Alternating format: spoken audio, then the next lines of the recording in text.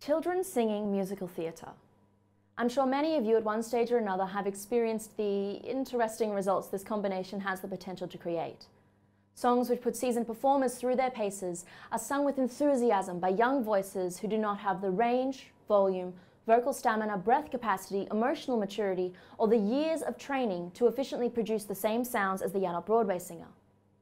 In addition to this list of things kids don't care about, there are 3 major risk factors which can lead to vocal disorder. And in 2007, a study found that musical theatre repertoire hits all 3 at the same time harder than any other contemporary singing style. But it's fun to sing, and children can and do compensate to participate. Now, this compensation risk factor combo might lead to something as simple as mild voice loss.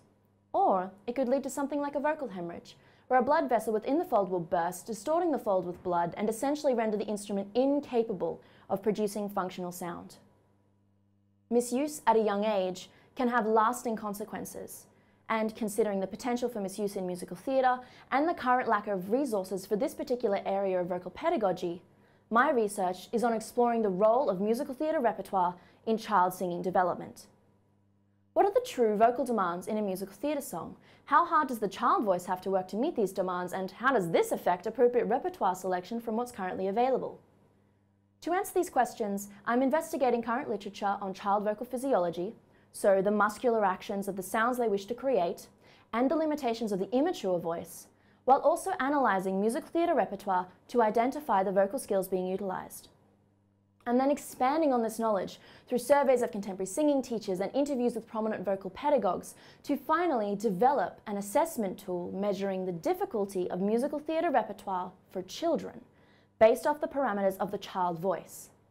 If we know what the demands are, how these sounds are created, and the abilities and limitations of the instrument we're working with, strategies which support vocal development and navigate around vocal misuse can be made.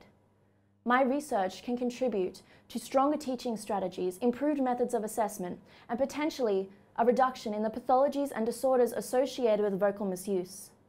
These are just some of the outcomes I wish to achieve through my research. So when children fearlessly throw themselves into musical theatre, they won't be working their voices until it can't handle it anymore. They'll be using a fundamentally stable, healthy sound which will last them a lifetime.